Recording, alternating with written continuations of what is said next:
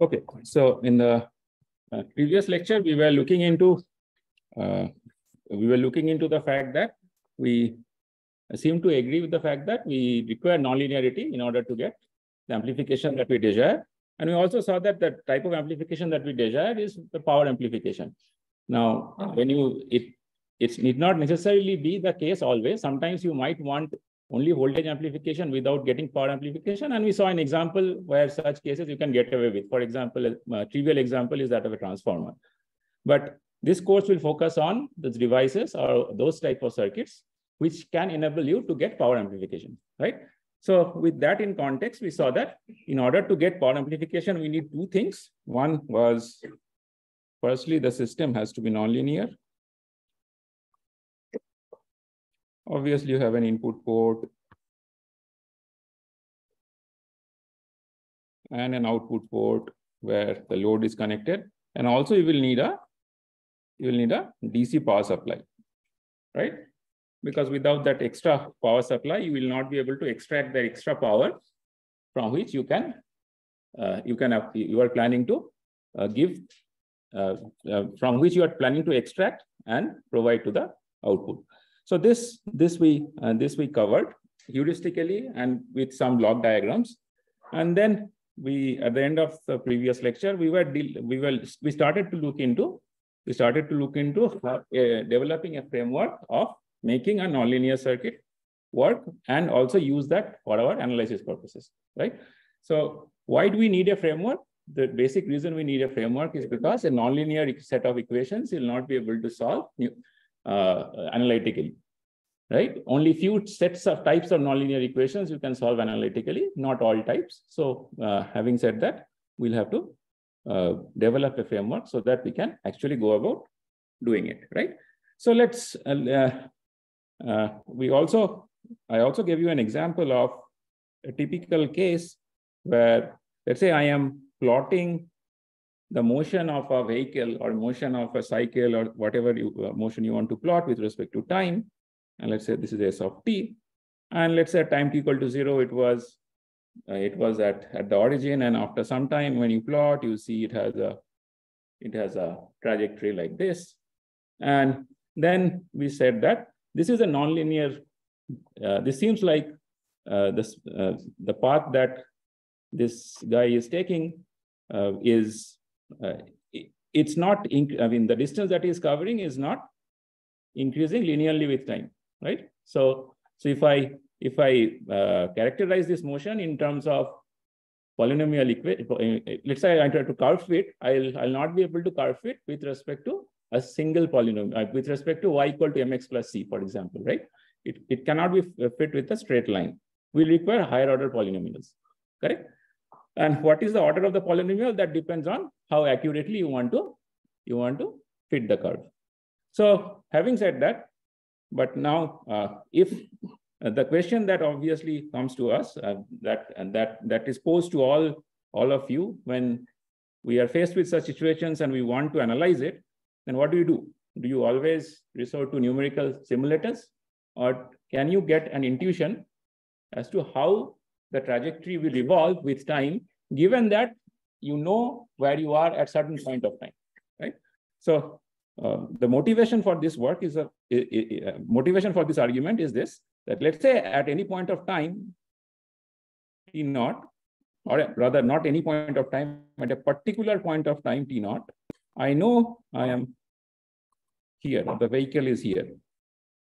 This is SC naught, and I want to understand where the vehicle will go after some additional time delta t, right? So one way to approximate this is to say that if I make the assumption that the vehicle was moving at a constant speed, right? If I know that, then I can easily multiply the speed with delta t to know my subsequent position after a time interval of delta t. So in order to get the speed, what do I need to know from this plot? Slope. Slope at what point? At t naught, right? Great. So I need to know the slope at t naught. I figured out the slope at t naught. And when I So essentially what I am saying is I extend this till delta t, and I'll get a point. This point will be my extrapolated ST naught plus delta t. Right? So naturally you see that I have incurred an error because wherever the position was supposed to be, I am off by certain amount. And why am I off by certain amount? Nonlinearity, right? So I mean, one definition of plain English language definition of nonlinearity is for equal increments of input, the output doesn't change equally. Right? If for every equal increment of input, the output had changed equally, then it would have been a incrementally a linear system. In this case, clearly it's not a linear system, because for every step of time, the position is not changing uniformly. So what is the solution? The solution is to say I will take higher order derivatives so as to approximate the curve better and better, right? So then we resort to Taylor series. And what is Taylor series telling us? Taylor series is telling us if we know the position at T naught, and we want to predict the position at after certain interval delta t, all we need to know is the present position plus the delta t times the slope plus something has to do with the higher order derivatives, and this will be delta t squared, but there is also a factor, factorial 2. And similarly, if you want to include higher order derivatives, this becomes, and so on, right? So this, if this series, if you calculate till infinite number of terms, you will get infinitely precise estimate of where you will be at any point of time. But naturally, I mean, infinite series are useful, but as long as they are, if we can get them in a closed form, they are useful. Otherwise, we'll have to make some approximations. So what is the best approximation that we can say? We can say that, hey, I understand that if I neglect certain terms, there will be some error. All I want is to design a framework in which the error is minimal. So in order to do that, what do I need to limit myself to? The question is, I don't want to use this infinite number of terms. I want to use limited number of terms for analysis purposes. Okay. And I also don't, when I'm greedy, I also don't want to incur too much error. Okay. So what is the constraint that I am putting on myself?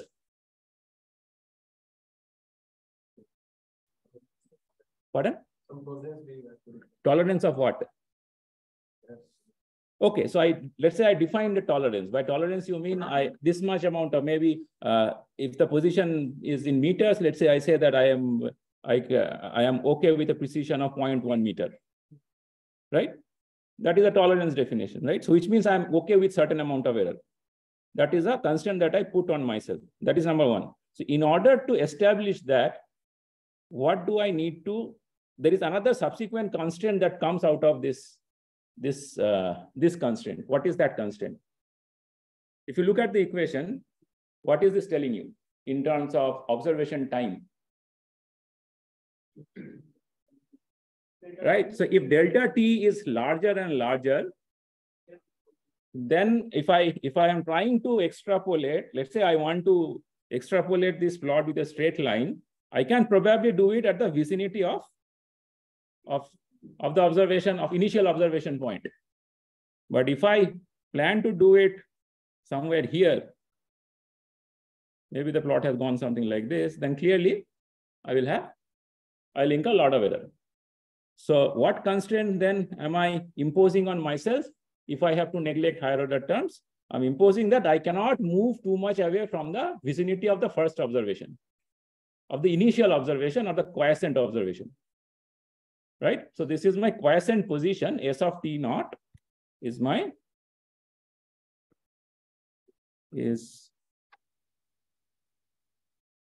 quiescent position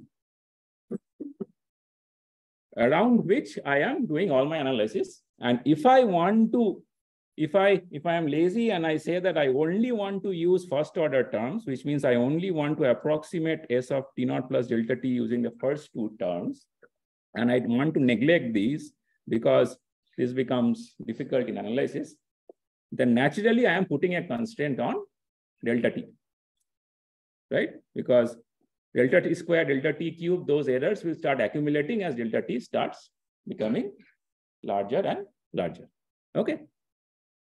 So we will see that when we go to circuits, when we go to I and V, again, the plots will look similar, but the axis in one case will be V, other case will be I, or one case will be I, other case will be V. But the treatment of Taylor series will entail that this, whatever is the delta, whatever is the quiescent deviation that we are looking at, should be small with respect to all the, so it should be small enough so that I can neglect the higher order terms. And if this delta T, let's say, is an independent variable, in this plot, delta T is an independent variable, right? X-axis is an independent variable.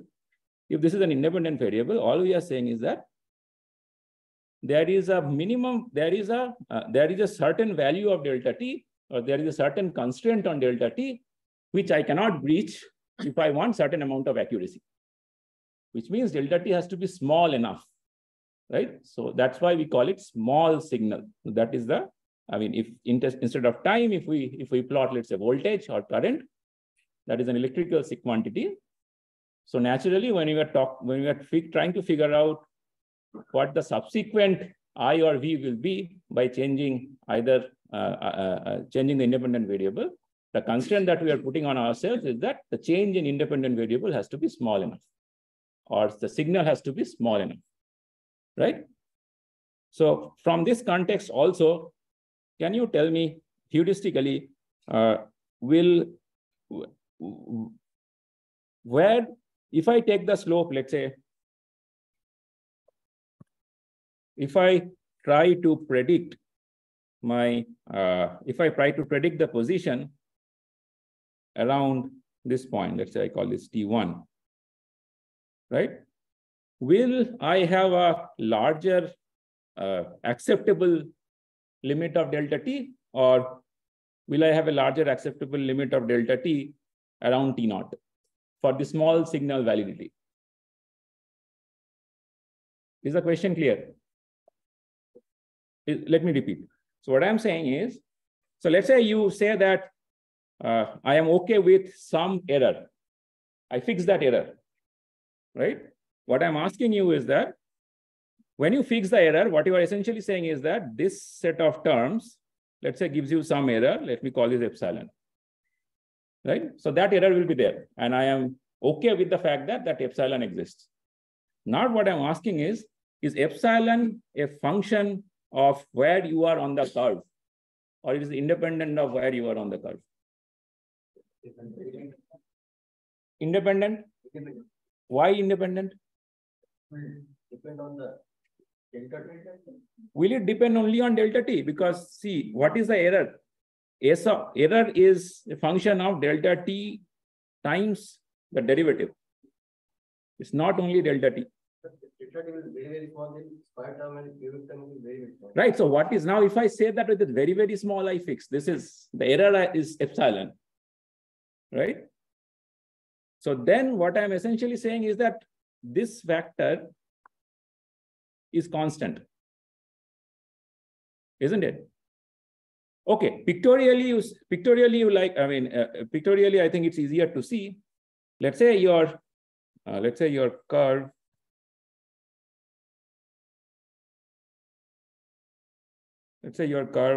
goes something like, I am exaggerating here. So let's say this goes something like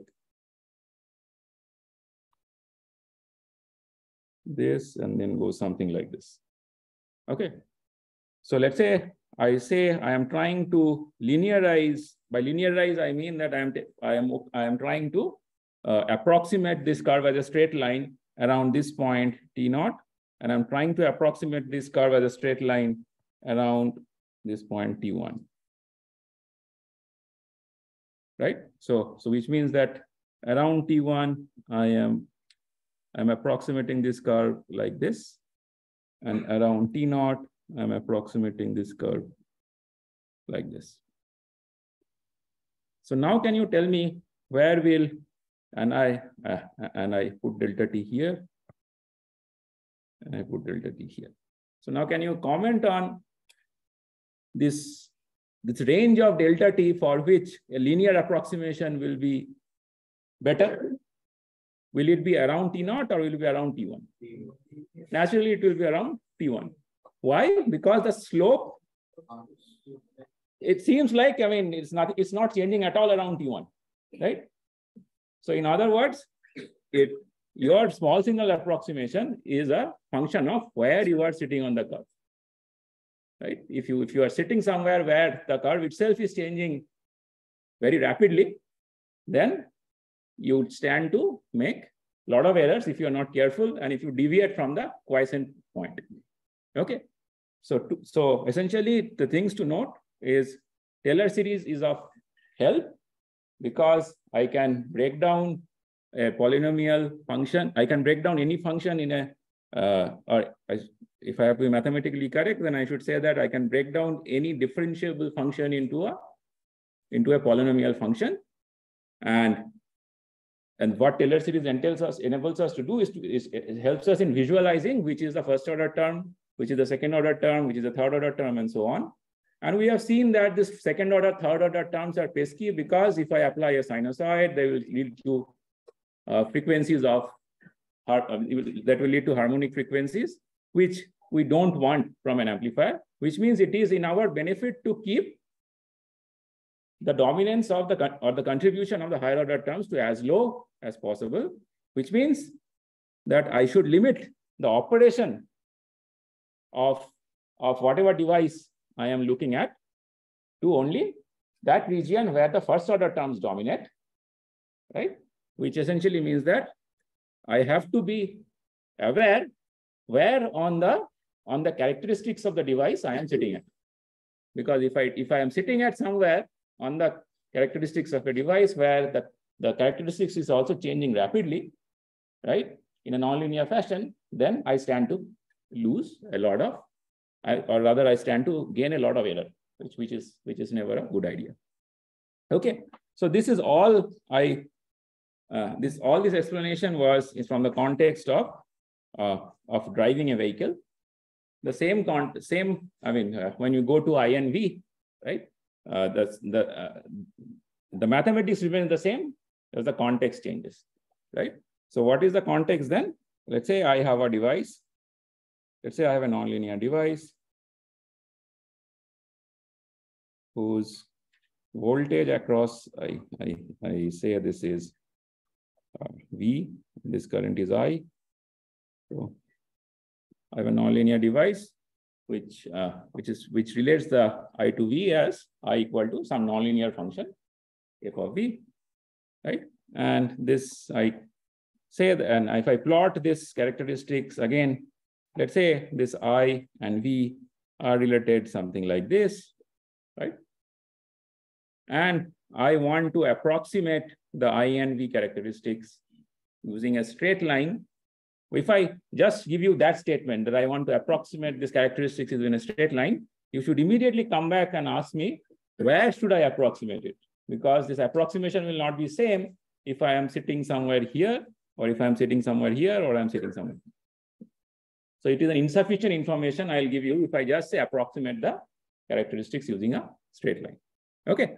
So when you become a designer and you go to the industry or you go for any other responsibility, these are the questions that you have to ask yourself or ask to yourself, right? So if given a device which has a certain set of characteristics, right? How do I mean, where do I, in order to get an accurate understanding of what the INV or the incremental INV will be, I need to understand where I am taking the slopes.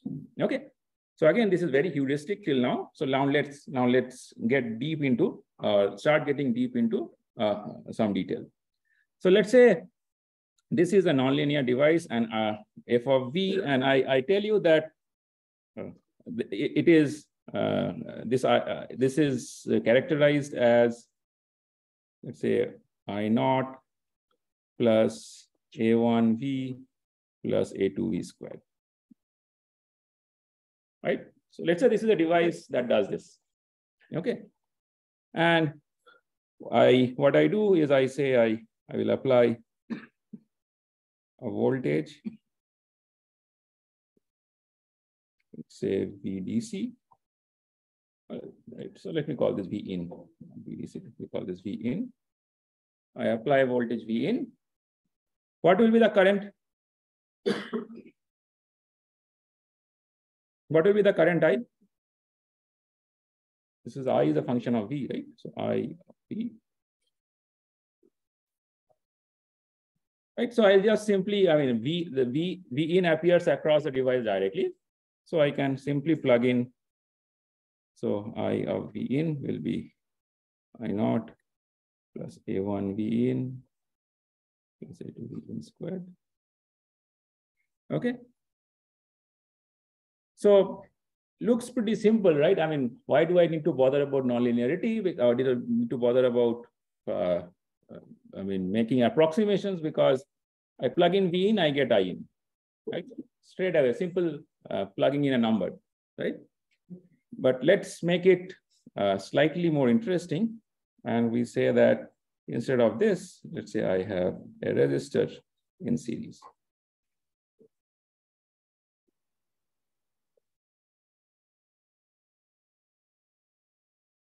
And I call this V out now, because now I'll have to distinguish between these. So what will be I naught, or what will be I out? So can you, so now tell me, how will you go about finding out what I out is, what V out is? Right, okay, so I out is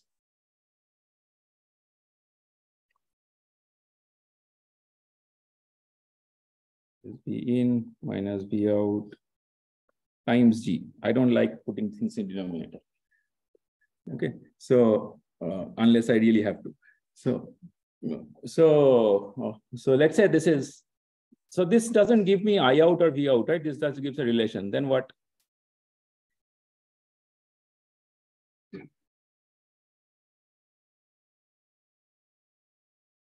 So my goal is to plot, let's say, V out with respect to V in. So this is my final goal. So let's say I want to understand V out will be some function G of V in. Right? So I need to understand this. So how will I go about figuring this out?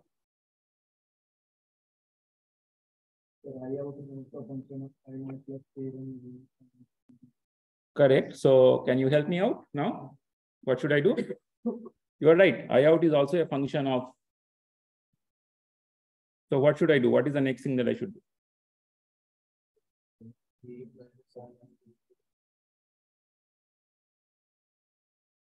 Can you speak up? I couldn't hear. Minus I out into R equal to V out. Yeah. So that's what this was, right? If you, isn't it? Okay. So I see. Ultimately there are. It's a loop. So let me come back to a general question. In order to solve the current and the voltage in a loop, what is the most generic way of solving it? KVL, KCL. Is that only it, or do you need something else? I can't hear. Can you speak up? Right. So relation of all the current and the voltages of all the devices in the circuit. If you have a R, we just say IR because I know the relationship between I and V is established, right? So if I have a capacitor, I know the relationship between I and V is established. So I need an established relationship between the currents and voltages of all the devices that are part of the network. So you need basically two things. You need to solve KVL, KCL, definitely. But in order to solve that, you also need the relationship between I and V. for a particular device, right? Otherwise, what will you solve for? Correct? So what is the I and V relationship here? The I and V relationship in this case is I out is equal to I naught plus A1 V out squared, or rather A1 V out plus A2 V out squared. Correct? So you get a system of equations, system of nonlinear equations, right? So this is equation 1, this is equation 2, and you solve it, right?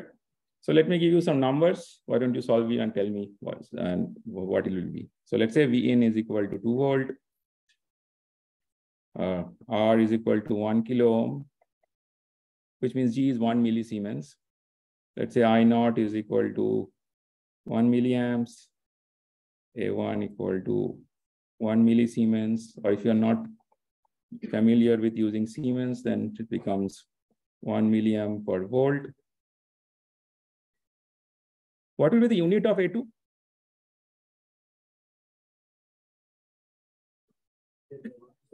Right? Yeah. So ampere per volt square, let me just say that this is 1 milliamp per volt square, right? So why don't you solve for I out and V out and tell me what it will be. So what is it? Can you shout it out? So V out will be, there will be two answers, right? Minus 2.4 and minus 0.4, let's say. Sorry, plus 0.4, right? Yeah, plus 0.4 volts, right? So similarly, what will be I out if I plug in those numbers into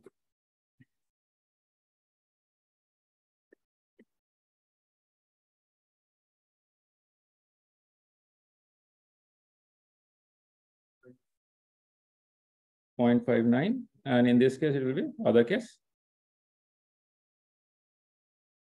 4.4 milliamps.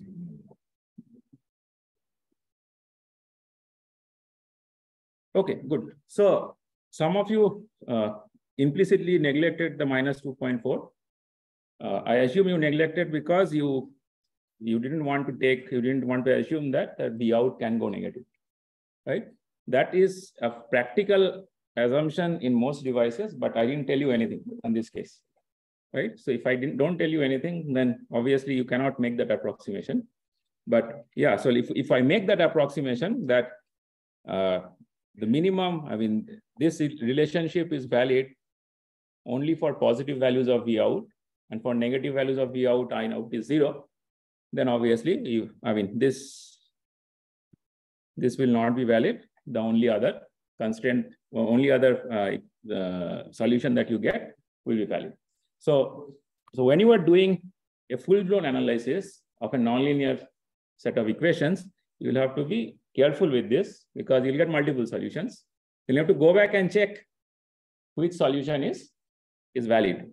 It might as well be some solution is valid for certain parts of the curve. Some solution is valid for certain other parts of the curve. So when you write out the equation using some assumptions, you will see that this solution that you have gotten, maybe that initially thought, was probably not right because it's not fitting in that particular part of the curve. Okay, so this will become clear as we go on, but this is something that we should keep in mind, right? So now, what did you do in order to solve this? You wrote out the quadratic, you wrote out the minus V plus minus whatever, right? So, and you found out the answers. Now, if I suddenly tell you that this is no longer a quadratic, it becomes plus A3 V naught cube, right? Then what do you do? Then I say plus A5 V naught V out to the power 5. Then what do you do? And these are practical devices which have these type of characteristics, right? It's not necessary that just because we are comfortable with quadratic, all the devices suddenly become quadratic. Okay, so then naturally the question that arises is that then what do we do about going forward, right? And you already know the answer. We have been leading up to this using Taylor series and all. So let's do a graphical analysis.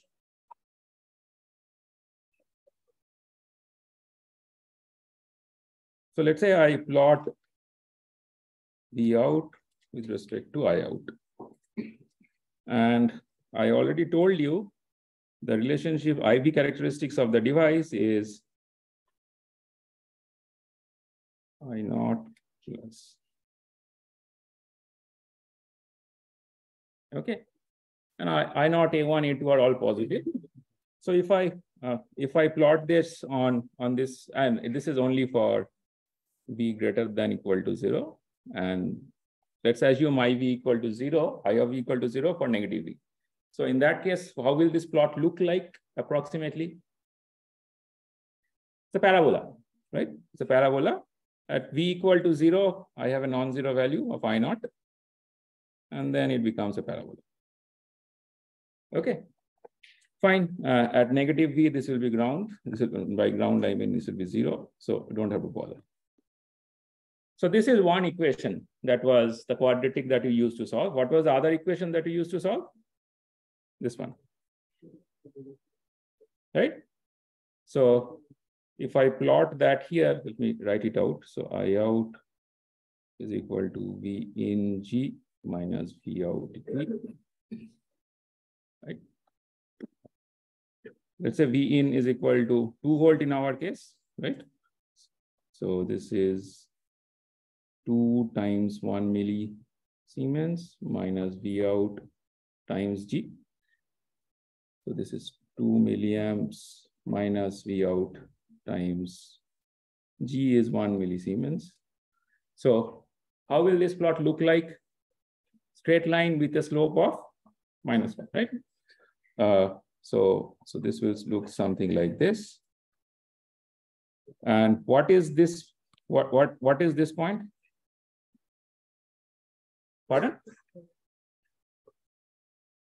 Can you speak up? I can't hear you. Okay, so that is the solution. So this point is 0.4.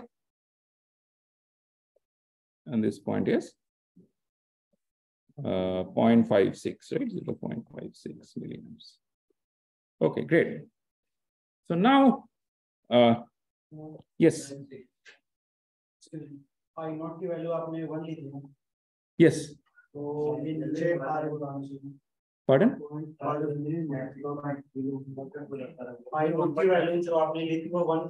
I naught is 1 milliamp. Oh, correct. Yes.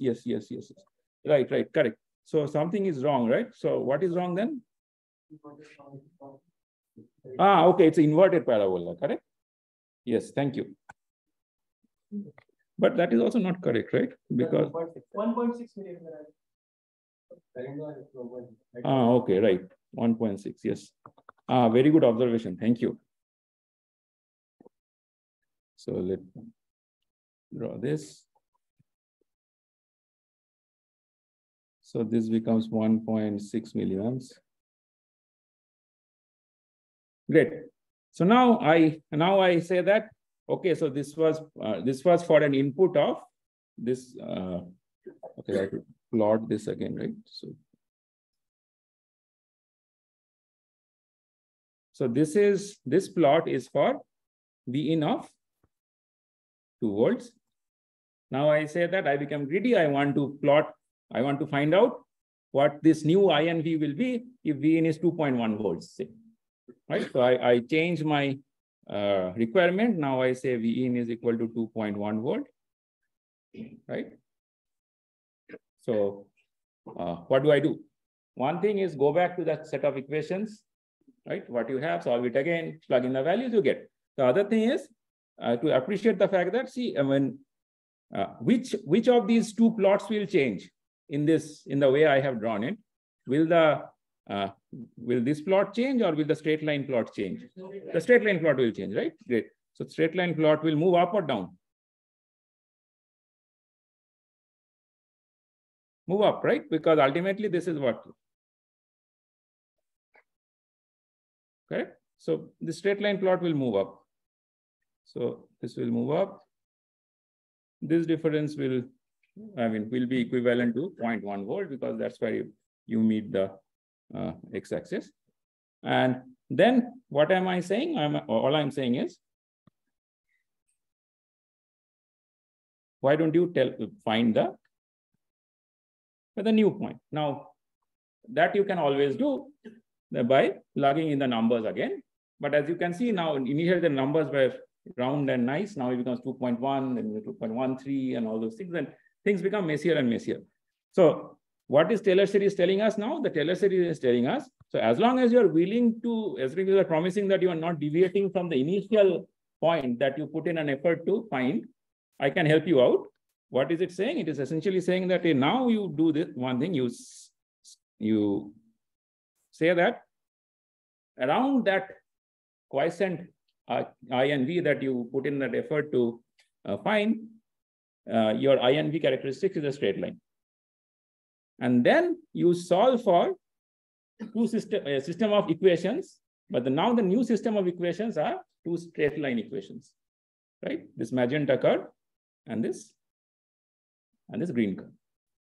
So now suddenly things become simpler, because I mean, had this instead of being a parabola been a third order equation or a fifth order equation, it was out of question that you could have done it analytically, right? So that's why what circuit designers generally do is to say that we will leave the operating point, or rather the initial I and V positions, to a numerical simulator to figure it out.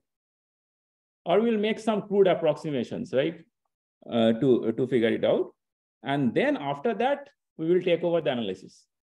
The analysis that we'll take over is to say that if I am only interested in changes around that initial point, then I will linearize by figuring out what the slope will be, right? And then system of linear equations, I'm good.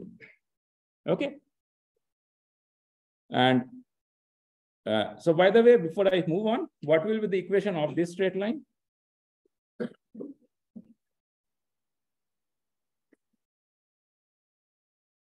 Can you shout it out, someone? 2V out plus V out equals to I. 2V out. How did you get that? Okay, you got that. That is a slope, right?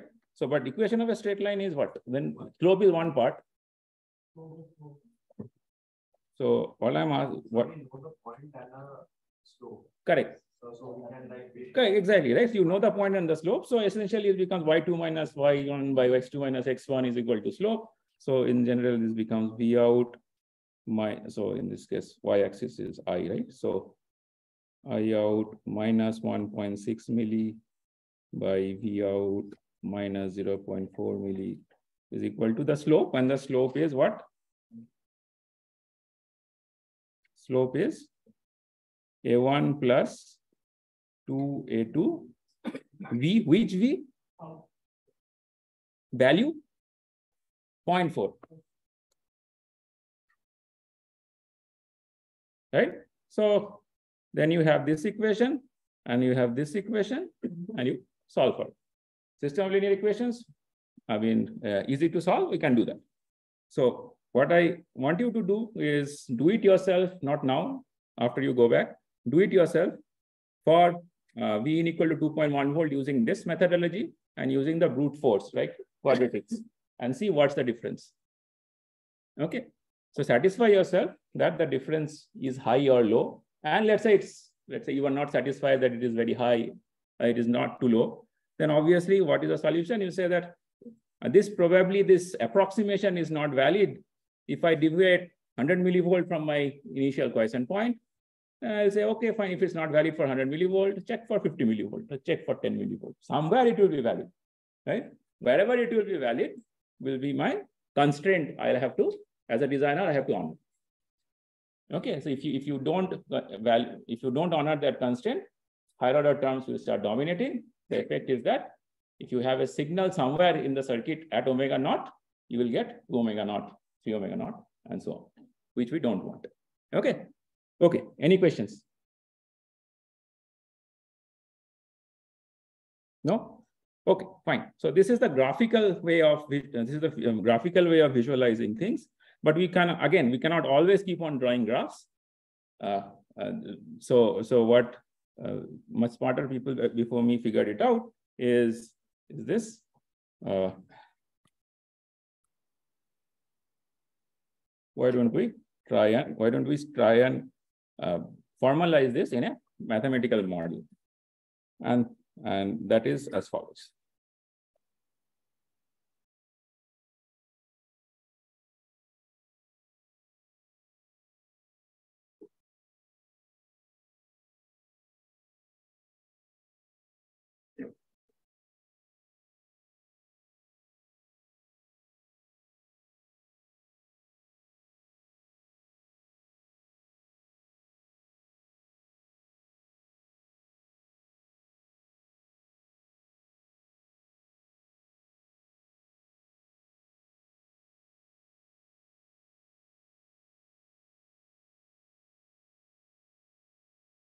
What we are essentially saying is that one-time pain you'll have to incur, right? You have to figure out, let's say V in equal to 2 volt as we took in the earlier example. That one-time pain you have to incur, and you figured out whatever that quiescent I and V's are in the network. And let's say for this case, for V in equal to V in Q, where Q stands for quiescent, I have I out is equal to I naught Q, and V out is equal to V naught Q. Okay. Then I say that I change this V in, I perturb this V in by a small signal, right? A small input.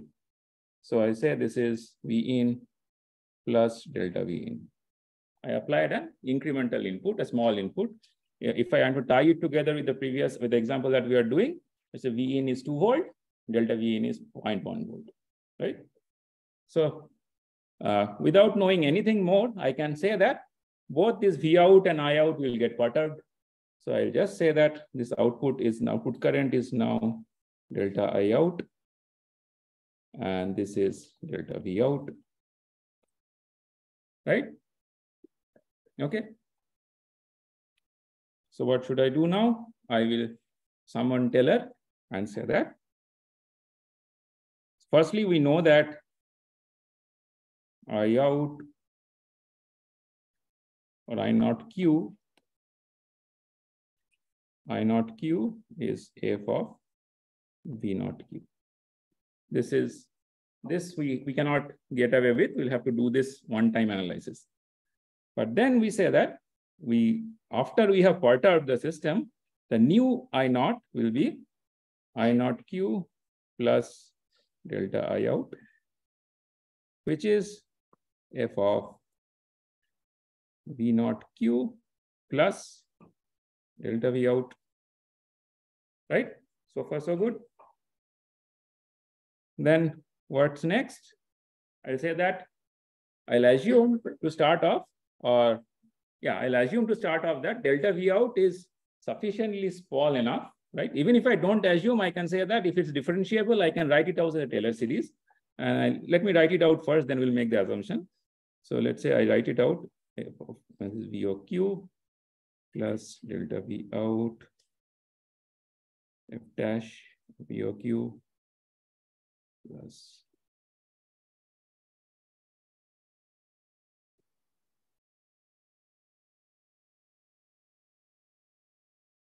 higher order terms. And if I make the assumption that the input perturbation is such that leads to an output perturbation such that I can neglect these higher order terms and only the first two terms dominate, right?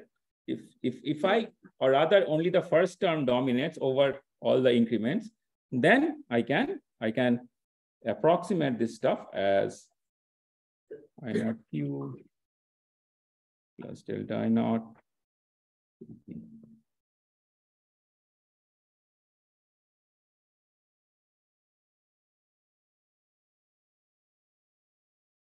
Okay. Now, why am I doing all these things? I'm doing all these things because if you notice this equation,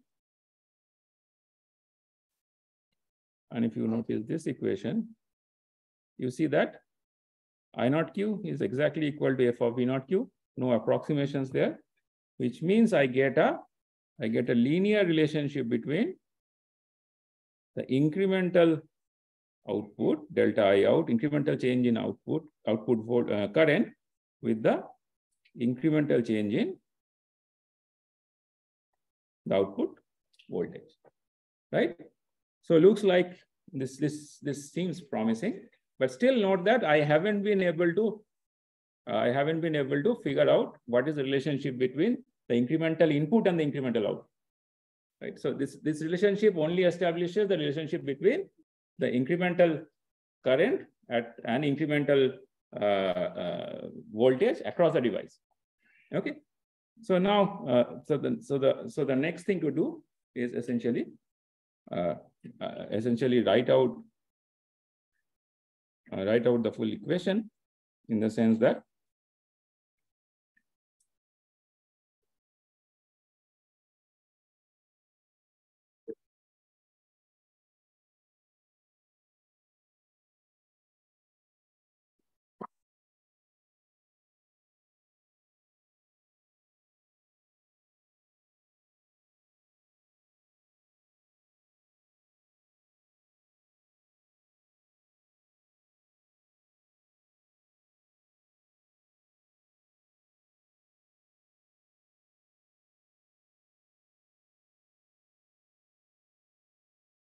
now if I write out the full equation, if I write out the KVL in the loop, what do I get?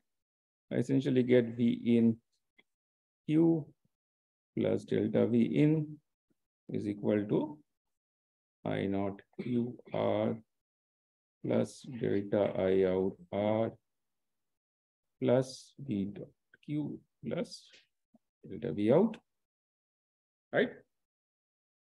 What do you think will cancel? Will anything cancel before I say what do you think will cancel?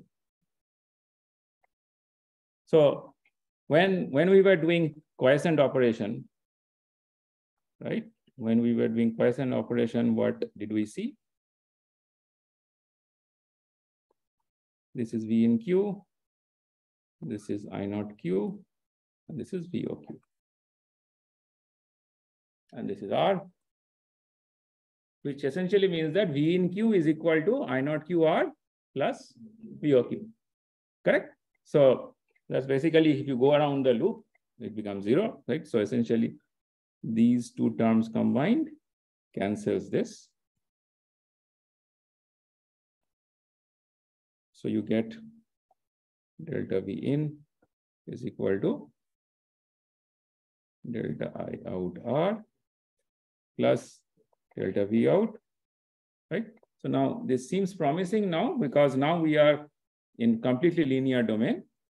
And we also know the relationship between delta I out and delta V out, right? So if I simply replace this delta V out in terms of delta I out, I get delta I out R plus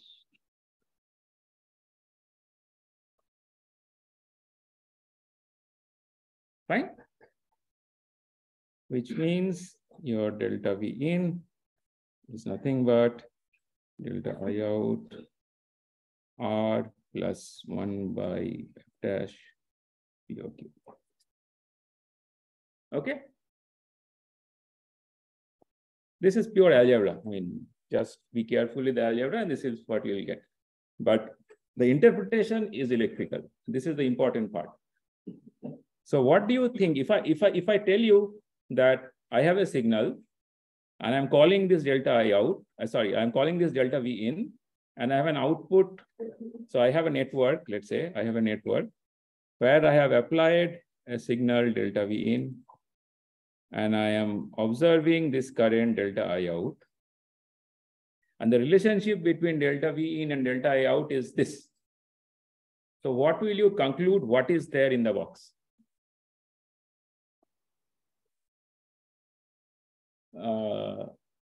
Anybody else? Right. So an impedance with a value of R plus 1 over F dash V O Q. R is R. When you add two impedances in electrical domain, what you say is they are in series. Correct? So essentially what I'm saying is this is what I'll impart. This is, you have R and you have another resistor, and provided this F dash V O Q is all real and positive and all those things, right? So if that is true, then this is F dash V O Q. This is a resistor of value 1 over F dash V O Q. Correct? Fine. So what is so profound about this?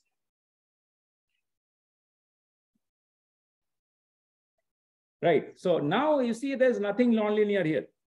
Right. So all resistances, and in this case, it's a resistor and a voltage source. And we know we are good at, we have been solving this for Kingdom Come, right? So we are good with this. So we can now essentially figure out the relationship between any node voltage. I mean, I showed it with you with a first order circuit, I mean, with a single loop.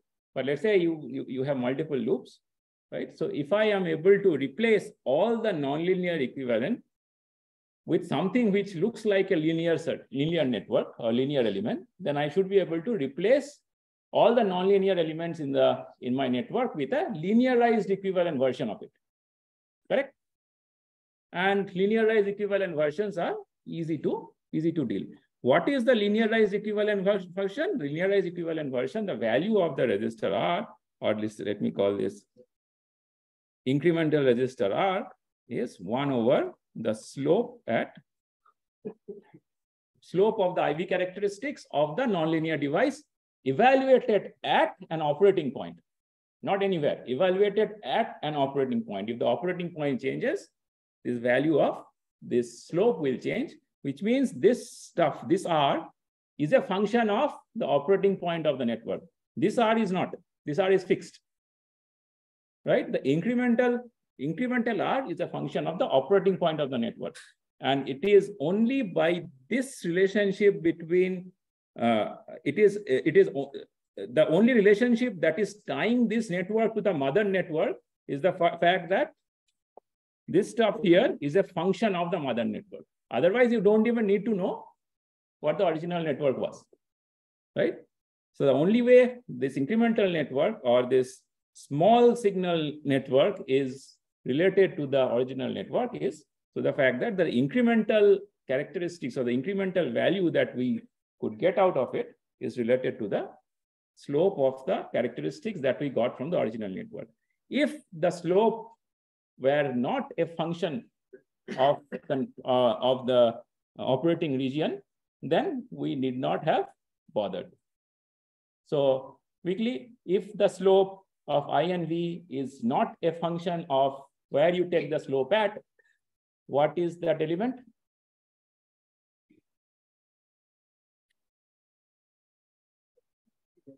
Can you tell me what it is? If the slope is not a function of where you are taking the slope at.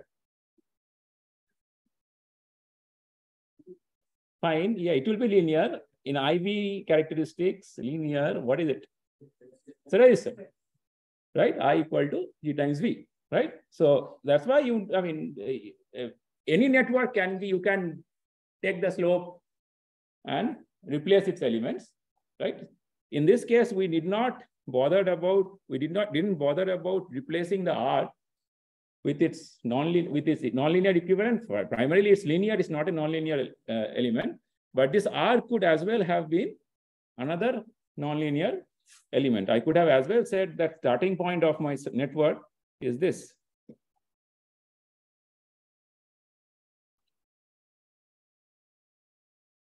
So let's say this is another element whose IV characteristics is related by I is equal to F1 of, let's say this is V1,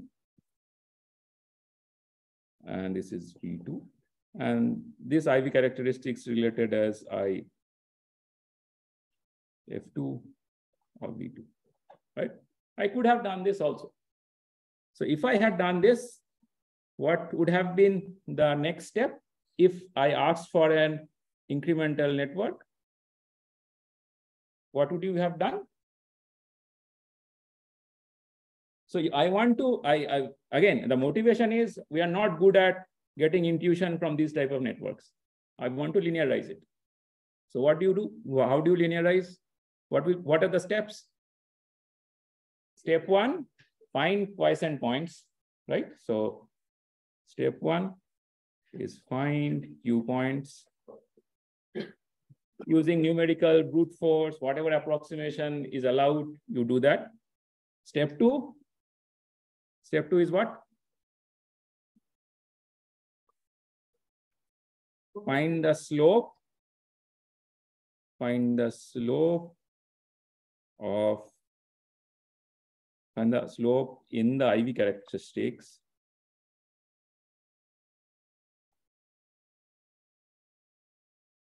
of each device around the Q point. And what is the final step? Replace the nonlinear device, or you can just say any device. If it's true for nonlinear, it's definitely true for linear. Replace the device with a resistor of value 1 over slope.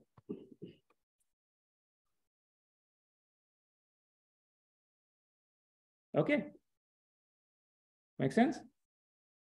So this essentially is a 3-point formula to analyze any nonlinear network, right? But the background of this is grounded in solid maths, that you start off with nonlinear IV characteristics, you expand the Taylor series for incremental, and then you honor the fact that I can neglect the higher order terms. And under the condition that you have honored it, you can do auxiliary, and you can replace the nonlinear elements in the network with its linearized equivalents. Okay. Any questions?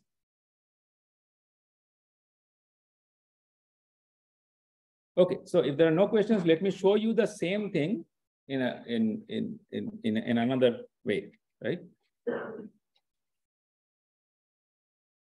So let's say I take the same network.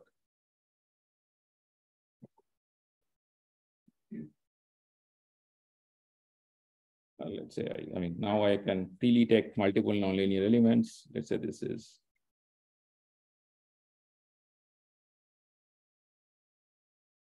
So let's say this is B in. Let's say this is B1. Let's say this is B2. Okay. And then we said that, okay, so the current through this element was I out. Let me call this I1. No, I1 will not be right because it's the same loop. So let's say I out. Let's say this current is also I out. Okay. And then what do I do? What am I after? I'm after that if I apply an incremental input delta V in. By the way, this, I mean, I alluded to this in the previous class, but it's probably makes sense to allude to it right now also. That why one of the other reasons we are interested in these increments is because all your signals are increments, right? Your signals are hardly ever DC. DC doesn't have any information. It is only when something changes, you have information. Ultimately, we are trying to make networks for communication purposes, which means we want to transfer information from one end of from some point to another, which means we're interested in increments. We are interested in the change. So that's why a quiescent point from a communication perspective doesn't have any value. The only value is how much change you can transfer, right? So that's why we are, on a broader philosophical level, we are interested in change. We are interested in increments, right? Okay, fine. So now I change it to V in, I change to V in plus delta V in. So V1 will change to V1 plus delta V1. V2 will change to V2 plus delta V2. Similarly, I2 will change. Let's call it delta I only. Okay. So what I'll do now is to try to convince you that you probably don't need to do all this bunch of maths. You can use some circuit trickery to come up with similar conclusions that we did. Okay, so we'll approach it in this way. So let's say this is their network right now, and I apply a current source here of value 0. Will it change anything in the network? Nothing, right? No current added. So what I will do is 0 can be obtained from multiple ways. I can add something, subtract something, subtract the same thing, I get 0. Correct? So what I'll do, I will add a current source, a non-zero current source of value I out. Okay. And I will take out this current from this node by another current source of value I out. This current was I out plus delta I, right? This is I out. So if I look at only this node, have I injected any extra current? No, but I have injected extra current probably at this node, correct? So I don't want to do that. I want to ensure that all nodes have 0 current. So what I'll do, what should I do? I would take out this current that is I'm injecting and plug it in here, right? So now I have 3 nodes in the network. Do you think in any node I have plugged in non-zero current? Yes or no? No, right? So if you look at any node, I out, I have injected I out and I have taken I out. So nothing has changed, right? No I and V will change in the network. You're convinced, right? Okay, great.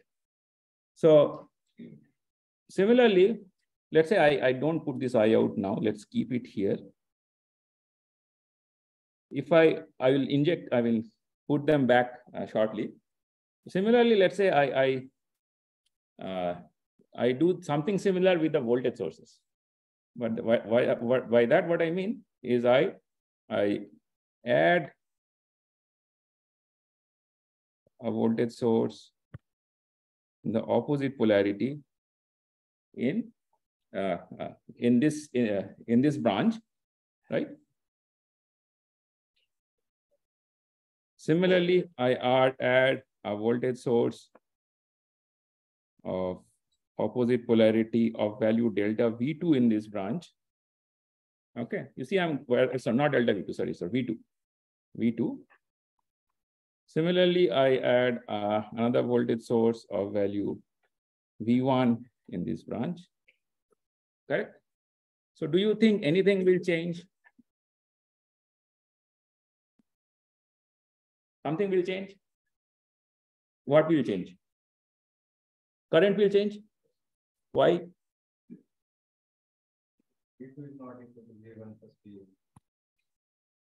Okay, so now tell me one thing. When I didn't have delta V in, what was the relationship between V in, V1 and V2? V in was equal to V1 plus V2. Sir, yes. Oh, okay, yeah, correct. Thank you. Yeah, I mean the way I had from here. Thanks.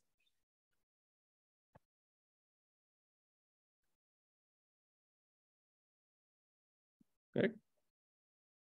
So V in, when I didn't have anything, V in was equal to V1 plus V2, right? So that's KVL. So I have basically then, if I go around the loop, I should get 0 additional drop.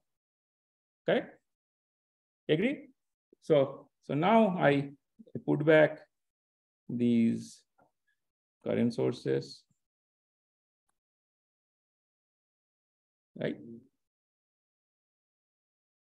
So now if I do this, what do I see? I see if I now reduce this circuit, individually this V in plus V in and minus V in cancel. Okay. What am I left with? Delta V in. By the way, let me start off with this branch, the top branch. So that will make the point clearer. So in the top branch, I had a plus V1 and minus V1 gets cancelled, and I'm left with delta V1. What about the current? Right, I can this delta I out, this I out plus delta I out, I can always say this is equivalent to saying this is I out and this is delta I out. Delta I, right? What I was using? Delta I. Correct? So if I look into from these two nodes, the amount of current going into the node and amount of current coming out of the node remains identical.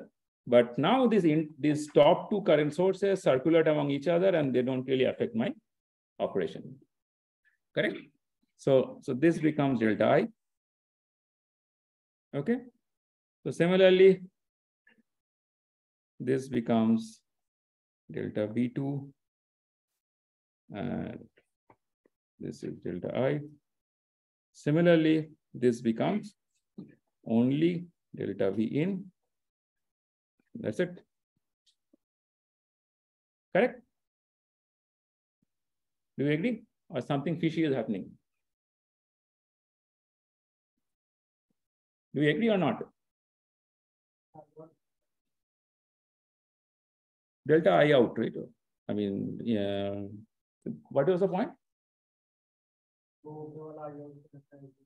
No, right? So this I out will again get cancelled, right? So I have I out plus delta I here. So I can say that this is equivalent to saying I can do it in all branches, isn't it? So I have I out here.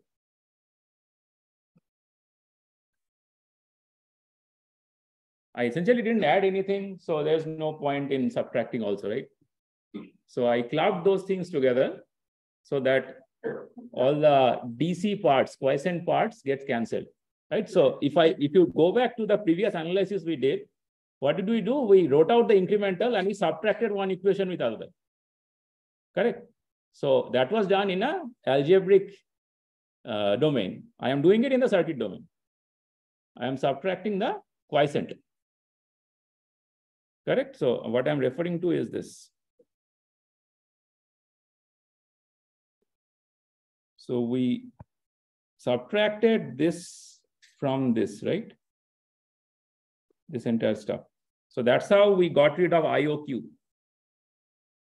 I got rid of IOQ and VOQ because we could subtract the quiescent from the increment, from the total excitation to only get the incremental excitations.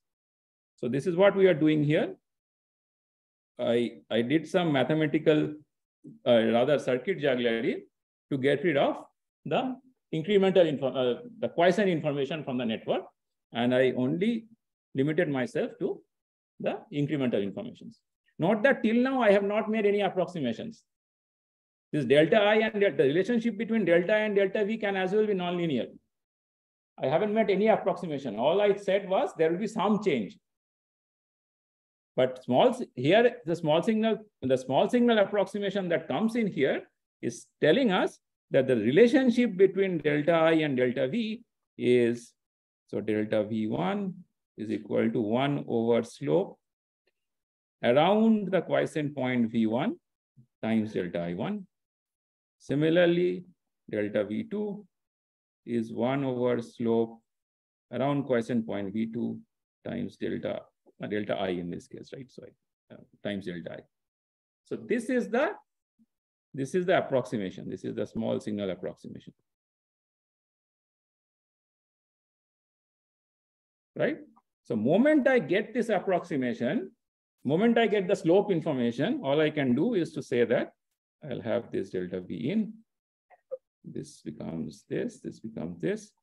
This is R1, this is R2, where R1 is this slope, R2 is this slope.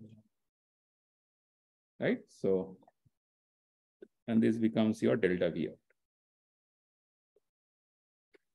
Okay. So I showed this for a single loop network.